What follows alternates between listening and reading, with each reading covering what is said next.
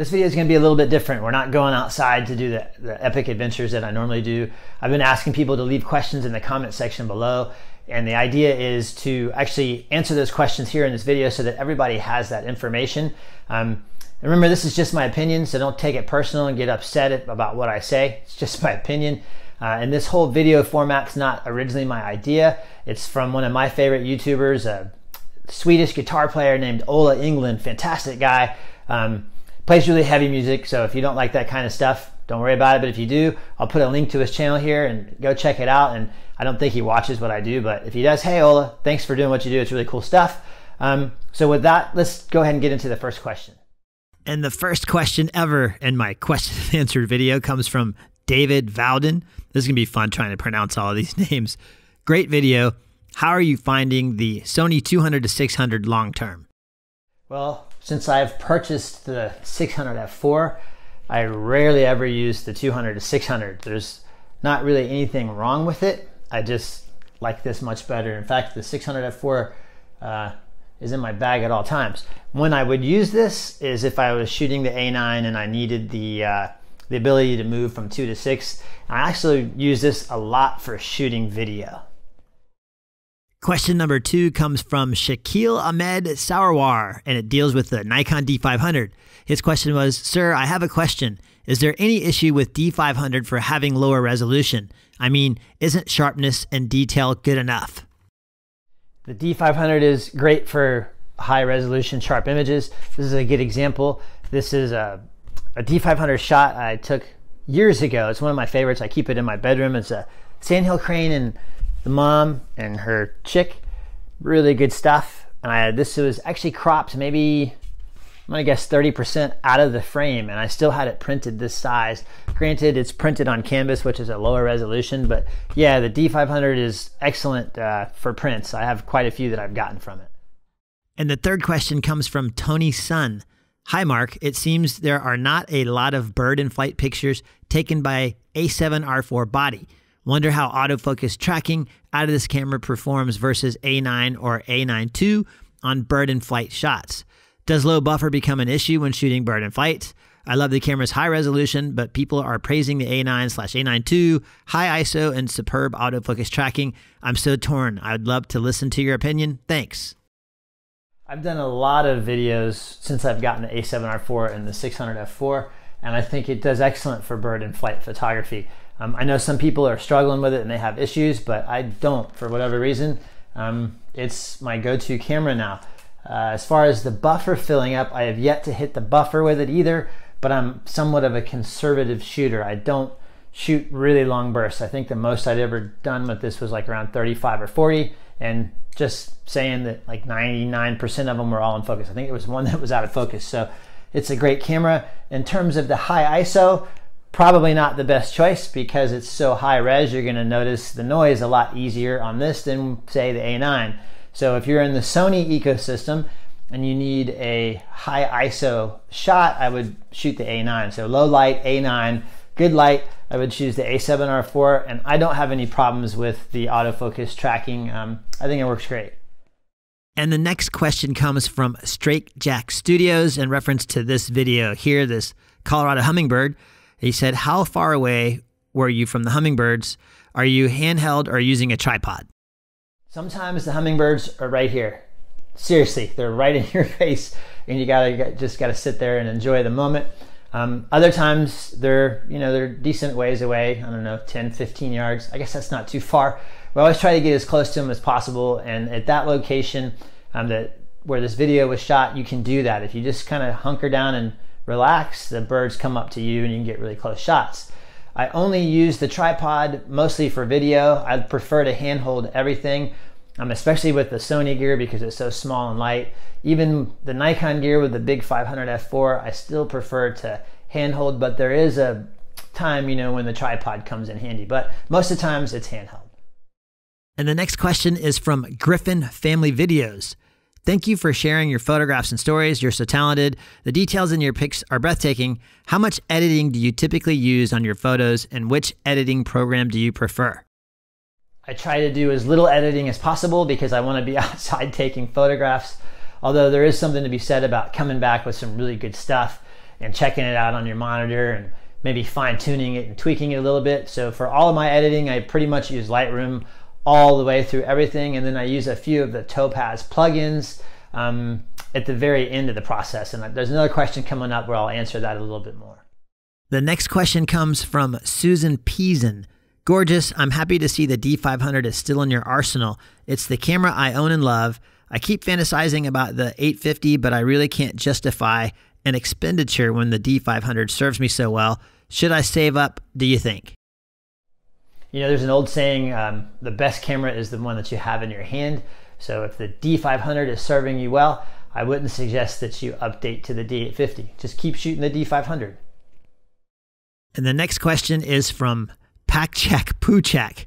Any plans for posting something from underwater life? Yes, I love underwater stuff. No, I don't have the underwater gear. Right now I have a couple of phones that I can use to shoot underwater and a GoPro. I don't have any waterproof housings, don't have the strobes. Would love to do that eventually sometime down the road. And I did do one video where my son, his girlfriend, and his best friend and we all went and did a shark dive, free diving with bull sharks. You can see that here. I'll put a link to it. Go check it out. It was fun. It was scary, but it was a lot of fun. So I'd like to do more of that in the future for sure. The next question is from Brandy Ganwa Photography. Hi, Mark. Great video. Could please you talk about how you're able to focus on the hummingbirds, and do you use the D850 3D tracking at all? I do not use the 3D tracking on the Nikon systems. I found it unreliable. I prefer group, usually most of the time, single point, and then depending on the camera, like the D850, D9, or D25. I have an entire video I made that shows how I set up and use the D850. I'll put a link to that right here so you can go watch that and see which ones I'd like to use and why. And the next question comes from Dano, and hey, book him, Dano. Yeah, it's a bad reference to an old TV show I liked a lot. Anyways, his question was, what focus area mode with A9 do you use for the tiny hummingbirds and bees? For about 90% of the shooting I do on all of my Sony cameras, I like the zone focus area. It does wonders. I know how to use it. I'm familiar with it. I like it. There are times when it will get you in trouble. So for these smaller things, like sometimes the hummingbirds and the bees, I would use flexible spot small, which is a tiny little pinpoint, like laser sight that you can put right on your subject in the sticks and in the brush, and it will focus right on it. So again, I've got videos showing how I've set up both of my cameras, the A9 and the A7R4. I'll put links to those here. Go check those out. It kind of explains all that stuff for you. And the next question is from, I'm going to guess here, Fuzul Kareem. Mark, I am not able to wait to see your behind the scenes videos. Meantime, I need your thoughts here. I am in the middle to choose between D850 with 500 f/5.6 and Sony A9 with 200 to 600. Am confused. My subject varies from large water birds to tiny robins. I do prefer to crop the image so I can see the details in them. Please suggest one, as my mind more and more inclines towards A9, but I'm worried about f/6.3. That's pretty easy. If you prefer to crop in to see the detail, you get almost twice the resolution out of the D850, so you'll get more out of the D850 in my opinion than you would with the A9 and the 200 to 600. The 500 f/6, if you're referring to the small PF lens, good luck finding it. For whatever reason, you still can't get that lens.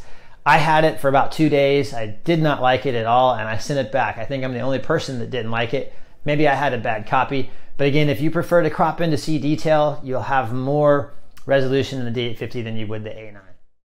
And this next question is from Camilla and I. Great video. Any winner between the A9 and D850, or have they both got their merits? Not a great challenge for either camera, I presume. Both great cameras. That's a really tough question. If you can fill the frame with the A9, I think it's the better choice. It's got better autofocus, it's faster, you get more frames per second, so you get images that nobody else can get. Those moments in between, that's really important. If you have a hard time filling the frame and you need the extra ability to crop in, then the D850 would be a better choice. Yeah, that's about where I sit with both of those. And the next question comes from Ron. Hey, that's an easy one. Hi Mark, which software, AI denoise or AI sharpen, best complements your editing workflow? In other words, which software goes beyond what Lightroom or Photoshop can do? As I said earlier, I use Lightroom for most of my editing, and there's not anything that I use that goes beyond Lightroom, but there are a couple of things that I use, like Topaz denoise. That's a permanent part of my workflow. It's the very last thing I do, and I use it on all of my images. It's fantastic. I did a review on it. I'll put a link to that review here. If you haven't seen it, go check it out. A lot of people have emailed me about that, and they're bringing new life to images they took 10, 15 years ago with this software. It's pretty incredible. I don't use the Topaz Sharpen that often because most of my images are sharp to begin with. So I don't need it, but I have used it and it works well too. But neither one of those actually replace the functionality of Lightroom. They're just kind of an add-on that helps in the end or part of the process. The next question is from Ted K. Very informative video. I shoot high school sports, used to, and my ISO at high night games can be as high as 10,000. I must fill the frame because crops look terrible, even with a D5, but I purchased Topaz denoise 2 months ago, and it's amazing to see the improvement. I run almost all of these shots through Topaz denoise now. I always wondered how you get those extreme close-ups of the bird's eye, the iris, amazing. I live close to you, near Publix at 510 and 512, and I would like to know the local printer that you use for metal prints. Mind sharing the business name? Thanks, Ted. I've actually had a lot of people ask me this. The local printer that I use, their website is canvasandmetalprints.com. I'm not affiliated with them in any way. I just really like the work they do. I've gotten 5 metal prints from them.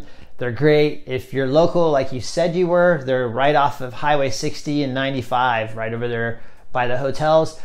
Great work, great price. A couple of local guys, father and son team. It's good. I like to go there and sometimes just talk with them. It's cool to see the whole process. So again, that's canvasandmetalprints.com. I highly recommend their product. It's fantastic. And the next question comes from Cardiacade. Is that Jared Polin in the background? I think he was probably referring to this. And no, this is not Jared Polin. This is the original Fro guy that created really good art. This is Bob Ross. If you don't know who Bob Ross is and you like photography, I highly recommend going on Netflix and checking it out because he paints these epic vistas in like 30-minute episodes that are just absolutely mesmerizing, and they will teach you a lot about photography. You can learn composition and light because he just does it, as he says, layer by layer by layer, and then you start to kind of understand how it all works. So no, this isn't Fro Knows Photo. This is Bob Ross. So that was it for the questions in this video. Hopefully this will kind of stick and people start asking more and I can do it more. If it doesn't and nobody shows any interest, let's just pretend this video never existed and just move on to doing some other stuff. Thanks for sticking around to the end. If you did, leave me some questions in the comment section and maybe we can continue to do this. And until next time, I'll see you later.